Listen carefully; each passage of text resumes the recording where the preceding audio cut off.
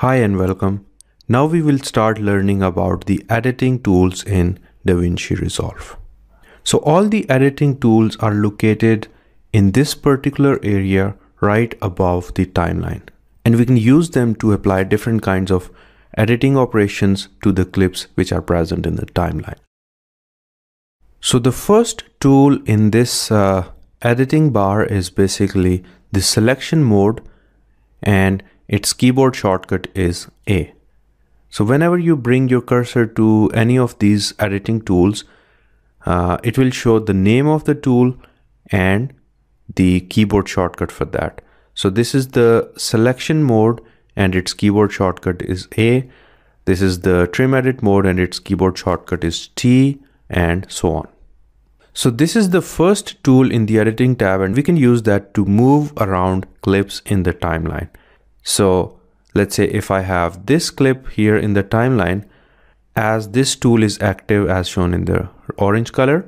So with this enabled, I can pick these clips in the timeline and move them around. I can change their track.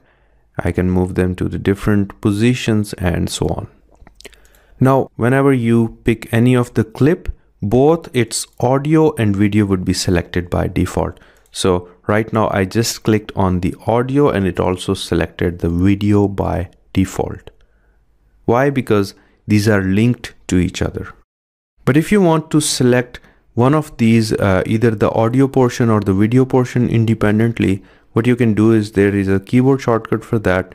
You can press Option and Shift on a Mac operating system, or on Windows you can press Alt and Shift and then click on the video track or the audio track, and now you can select them independently. And now when you will move them sideways, there would be a red box on both of these clips which will show how much they are out of sync with each other, right? So when I bring them back into sync with each other, that red box disappears, but right now it reappears because it detects some out of sync between these two portions. Now the default shape of the cursor within this mode is this arrow, okay? But if I bring this arrow to the edges of any of the clips in the timeline, its shape changes like this. What I can do is now if I click here, I can basically trim it short or make it longer, okay? So in this way, I can trim the edges on the left side or the right side. So it's just like changing the in points or out points of this clip, but from within the timeline. And as I trim one of these edges, this program window will show where I am currently at in this clip. See?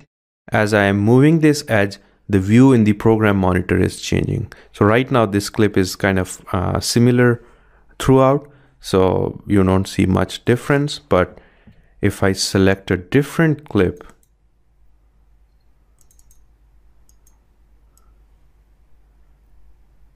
and now if I trim it from this edge, you will see that the view changes.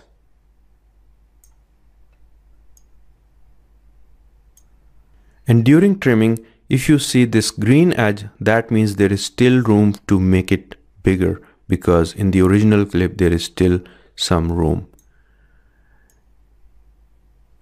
So here right now the edge is green, that means I can still expand it, but there is a limit. And here when this original clip is reached, it turns red. That means there is no more room to expand it. But inwards, I can keep shrinking it and it will stay green. So as soon as I reach the boundary of the original video, it turns red. But within the boundaries, it will stay green throughout. And also, if I have more than one clips in the timeline, so let's say, let me delete that and let me bring this video, select an in point for that and out point for that, and let me drag it to the timeline. And similarly, let me select one more clip, pick its in point, pick a different out point, and let me also bring it to the timeline. So now what happens if I bring my cursor here in the normal edit mode? What happens? Basically, I can move around this junction, which basically means that for the first clip, I am moving the out point, and for the second clip in this timeline, I am moving its in point. Okay. And here you can see in this program monitor, whenever I click on this edge, it basically shows me the out point of the first video on the left side, and on the right side, it is basically the in point for the second clip in the timeline. And as I'm moving this edge, both these in points and out points for both these videos are changing. So in this way, I can keep the total length same, but the portion of the first clip and the second clip I can change by moving around this junction point. So that's the selection mode, and that's how we can use it to move clips around in the timeline and do simple kind of trimming work. In this lesson, we will look at the second tool for trimming called the Trim Edit mode, with which we can trim clips in different ways. So before proceeding, let me choose clips. This is the first clip. Let me pick an in point for that, an out point, drop it into the timeline. Then I pick another one, choose the in point and out point, and drop it to the timeline as well. And let me zoom in a little bit. So this is the trim edit mode. Its symbol is T, and let me select it and it turns red. And with this mode on, if I click in the middle of a clip, it will assume that you have already taken the correct length of a clip from the video. So it will not change the length of the clip, but will help you choose different start point in the original video. You can click it and drag it to select an equally long but a different portion of the original video. You can see that the white bigger boundary is the actual video, original video from which we took this clip. So this basically gives you a feel of where you are currently in that bigger video. And the red rectangle inside that, it is basically the actual clip we took from that video. And as I click here and drag it around, you see that the red rectangle is not moving. That means that the length of that smaller clip inside the bigger video is same. And as I move it around, it's only giving me an option to choose a different starting point. So in this way, you can choose a different starting and ending point. And also, you can see that as I drag it around, in the program monitor, you will see multiple images, and this is actually called the quad view. So right now in this quad view, you see that the top left image is basically the in point for this shorter clip, and the top right is the out point for this shorter clip. And to demonstrate what this quad view shows, let me move these around a little bit, and let me add another clip here. So this is the in point and out point already defined for this clip. Let me bring it here just before this clip. Let me also bring it here. So now we have two more clips in the surrounding of this clip. And if I select this and drag it around in this quad view, now you can see the four pictures. So the top left is the in point for this current clip, top right is the out point for this clip, but in the bottom, you have two more clips now. So the bottom left is the ending point for this clip right here where it ends. So you see, this is somewhere here it ends. So in the quad view, it will show up here. See? Similarly, the bottom right is basically the starting point or in point for the next clip, which is this. So if I bring my playhead here, you can see these flowers. So these will show up in the bottom right in the quad view. So basically quad view not only shows you the in point and out point for the currently selected clip, but this also shows you what lies in its surroundings. So if I move one of these clips Now if I see the quad view, bottom right would be empty black space because there is nothing right after this current clip. Also, in trim edit mode, you see different types of cursors depending on where you are pointing to in the timeline. So I think it would be very useful to go over each of these cursor types and what they do. So the first type of cursor I'm going to discuss is when you bring your cursor to the edge of one of these clips, inside edge, until you see this kind of cursor. What you can do with that is when you drag it inside of the clip, what you see is that this gap and all the remaining clips on the timeline, these are also pulled inside towards the direction of dragging. So basically no additional gaps are created. Everything else on the timeline drags with that. And with the same cursor, if I push it outside, what it does is it basically adds more footage. If I was in the selection mode, it would just push and overwrite. Trim edit mode adds more footage and makes room for it by sliding everything to the right. So this is really useful in large projects when you have a lot of items in timeline and you want to modify just one clip without affecting anything else on the timeline. Using the same concept, I can increase or decrease the size of this gap by using the same cursor from this side or from this side as well. And you can see that when I did that, both the audio and video portions of this clip were moving together. But while doing so, you have to make sure that these tracks allow for these kind of slip edits. So sometimes if you are doing these kind of slips and you see these kind of weird patterns where the audio is going in one way and the video is not moving, or it's going in the opposite direction, chances are that these buttons are disabled. So you see right now this button is enabled and this is disabled.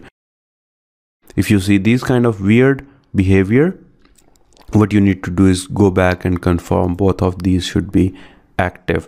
And now if I change this, both audio and video will move in the same direction with the same speed. Let me undo this out of sync. And now if I redo this, you can see that audio and video are moving at the same speed in the same direction. So that is how to fix that. This kind of cursor shows up when you hover your cursor on top of an empty gap. And with that, what you can do is just click in this area where the gap is, and the gap is selected. And now you can press the delete button to get rid of that. Let me undo that. Then we have this kind of cursor, and that is enabled when you are in the middle of a clip. And with that, you can press and slip and slide your clip in timeline. You can see that the endpoints are fixed, but content inside them is changing. And you can move all the way to the beginning like that, or towards the end. And you see that the quad view is also showing when this cursor is enabled. And when I'm close to the edge of a clip, my cursor looks like this. And with that, I can trim it, and everything else moves in the direction of trimming in order to fill the gaps created automatically. Otherwise, I would have to move everything else on the timeline to fill the gap. Lastly, if I bring my cursor to the junction of two neighboring clips, it looks like that. And by clicking it and moving it around, I can shift this junction. So basically what this does is it increases the length of one clip and decreases the length of the other clip, but the total length of the overall combination of these two clips does not change. Nothing else moves, only the junction or the cut is shifted. So these are all the different ways of trimming with the trim edit mode. I hope that's clear. If not, please don't hesitate to let me know so that I can further explain it to you in the Q&A section. Thanks for watching. Next in the list of editing tools is Razor Edit Mode with a keyboard shortcut B, and it actually looks like a blade. So this is used to trim and create cuts in the clips. So if I have this clip added to the timeline, and now if I enable this mode, this will turn orange, showing that this is enabled. And with that enabled, if I bring my cursor on top of clip, can you see this tiny vertical red line scrolling across this clip? That is basically where I can create a cut. So if I click here, a cut will be introduced in this position inside this clip. So now that clip has been split into two. Similarly, I can create a cut here. And instead of clicking, I can also use a keyboard shortcut to create a cut at the current location of this vertical line. And that is Command B on a Mac operating system or Control B on a Windows. So I can cut and delete unwanted portions of the clips using this tool. So let me undo all these cuts.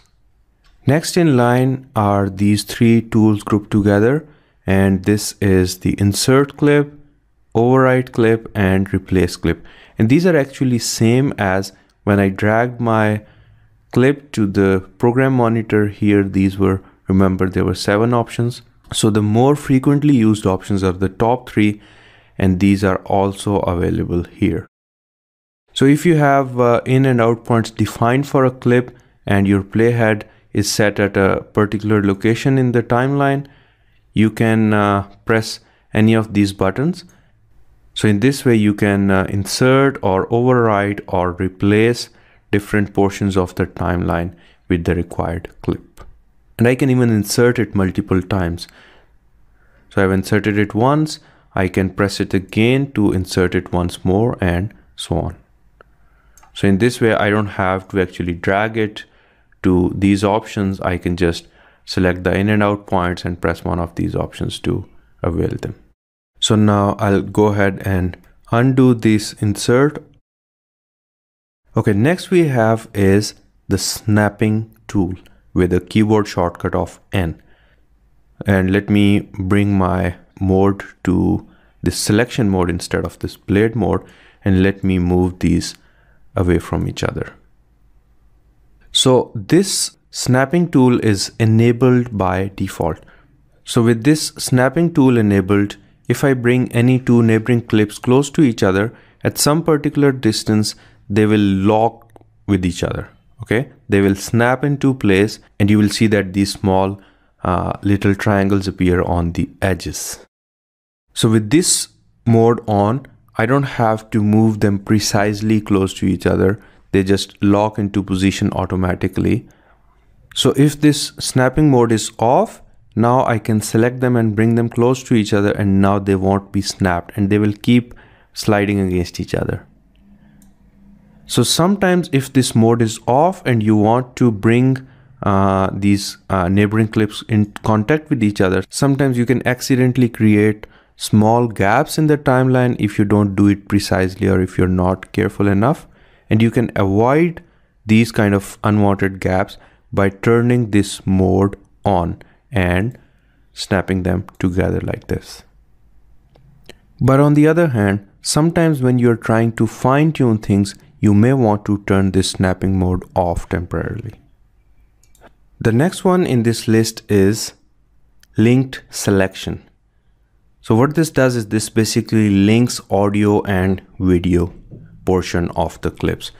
So you can see these link symbols on these clips. So that means their audio and video are linked to each other. So previously we saw one way to select audio and video independently, and that was to press Option and Shift on the Mac operating system or Alt Shift on Windows operating system and press any of these, and now we can select them independently, right? But using this tool, if I disable that, now I can select these audio and video independently without using that keyboard shortcut, and I can move them in this way, although this basically makes them out of sync. So let me just move them back. But if you want to unlink audio and video, this is the tool that you need to disable. So if I enable it, now both of these would be selected. If I disable it, now I can select one of them independently and move it away. So let me go back and enable this linked selection tool, because that is how it is by default. The next tool in line is position lock. And what this does is this basically locks the position of all the clips in the timeline.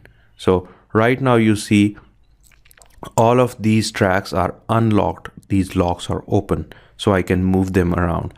But if I enable this tool, that means you will see that all these locks would be enabled, and now everything is locked into position in timeline. So I can although select them, but I can no longer move them around.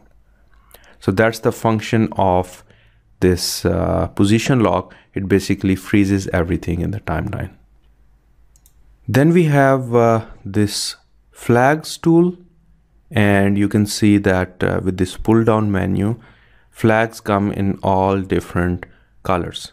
Okay, so what flags does is it basically flags a particular clip, and you may want to flag different clips for different reasons while you're editing.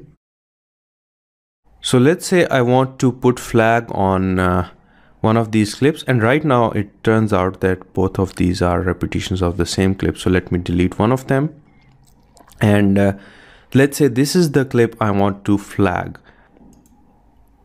So as soon as I select this clip and press this flag, that flag appears on this clip, and I can have a different clip in the timeline, and I can give it a flag of a different color. So I select it and let me give it a blue flag. You can see that this clip has a blue flag, this clip has a yellow flag. Now you see that this clip has a blue flag. So when I create a copy of this clip, this flag would also be repeated on the copy or the duplicate, right? So now I think it's a good time to show you how to create a duplicate of a clip on the timeline. So if you want to create a duplicate of this track, what you will need to do is you will select this track, press the Option on Mac operating system or Alt on Windows, and while holding that key, drag it all the way, and you will see that you get a new copy of this. And this duplicate copy, if I zoom it out, you see that this was the original clip and this is the duplicate, and you see that the marker is repeated on this by default. Now let me undo that, and while creating a duplicate, you need to be careful that when you select it and duplicate it, you need to drag it all the way across, because if you stop somewhere in the middle, then this overlapping portion, that is where the original track would be trimmed, right? So if I move it sideways, now you can see that this is the duplicate, which is the full length, but the original one, it was trimmed because I stopped somewhere in the middle and original clip got trimmed. So whenever you want to create a duplicate, select it, press Option or Alt and drag it all the way across so you can get a complete duplicate and the original one isn't trimmed either. And let me hide the media pool so that we can get some more real estate. So again, if I flag some clip, that flag will be placed on wherever that clip is being used on timeline. So that's how you can highlight certain clips on timeline for a specific reason. And as I said before, different colors of flag may be used for different reasons. Next we have is markers. And markers are similar to flags, but these can be placed on a specific frame.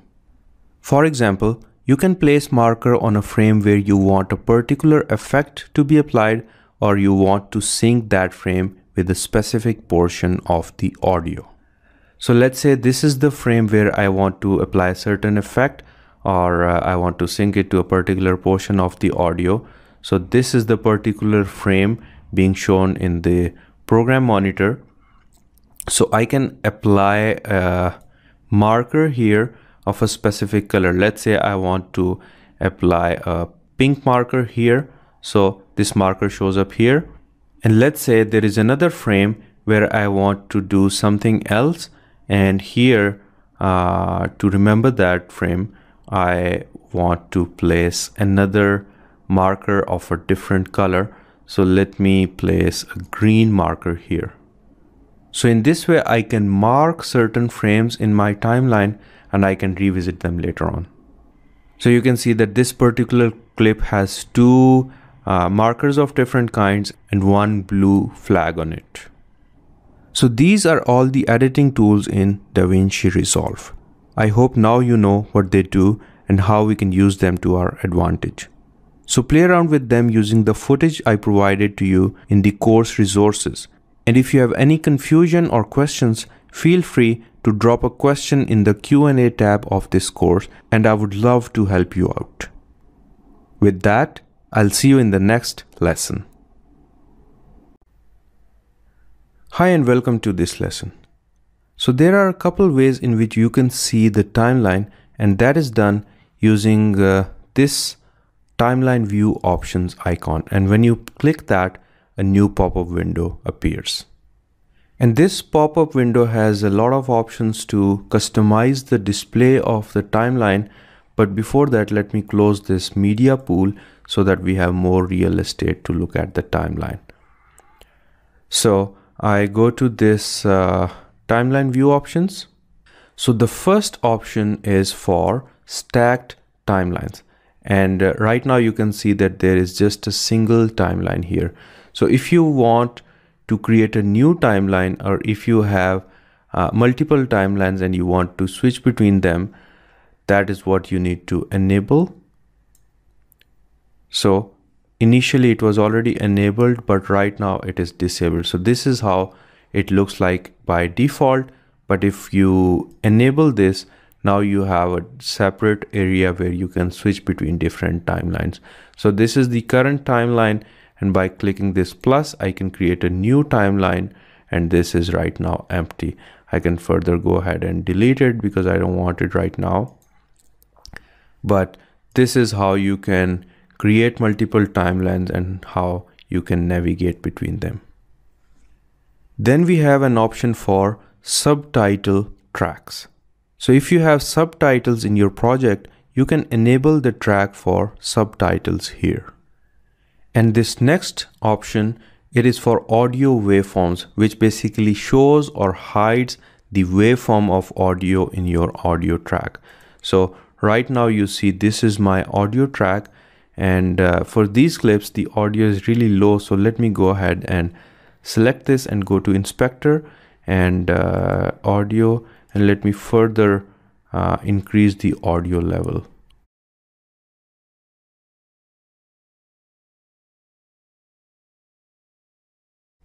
And now if I go here, if I click this, I can see the audio levels. If I click it again, the audio levels are hidden. So in this way, I can enable or disable the audio waveform for the audio tracks. And these three options basically change how images or thumbnails of the clips are shown inside these clip windows. So right now you can see that this middle option is selected. So I can only see for each clip, I can see one image at the start and one image at the end, or one frame at the start or one frame at the end. If I click this option, now it will show as many images or frames it can fit possibly into this particular window. So right now, if I zoom in, you can see that more and more images can be fit because it becomes wider, and I keep zooming in and more thumbnails are created within this. But if I zoom out, the width decreases, so lesser frames can be fitted into that. So with zooming in, more frames can be seen, and zooming out results in lesser frames.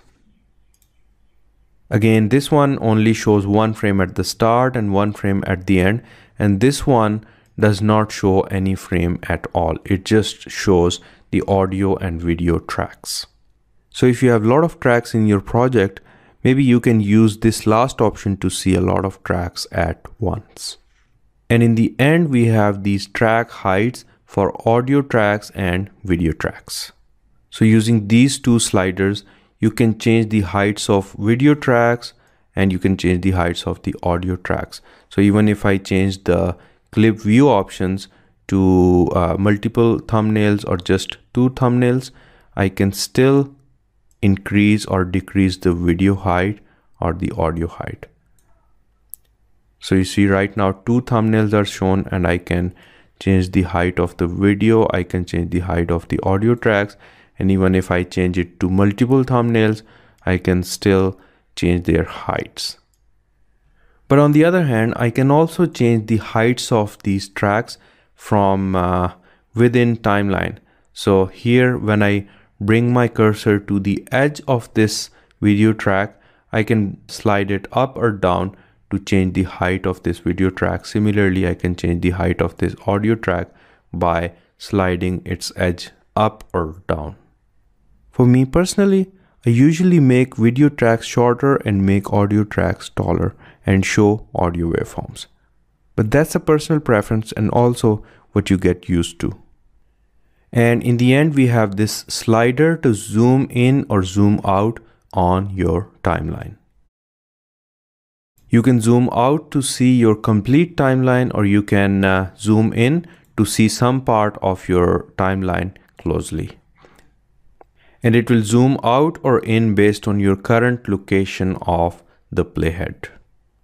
You can also hold down Option on Mac operating system or Alt on Windows and use the mouse scroll wheel to zoom in or out on timeline. So these are all the different ways in which you can customize the way timeline is displayed. I hope you're enjoying the course and learning some useful skills. Thanks for bearing with me, and let's head over to the next lesson.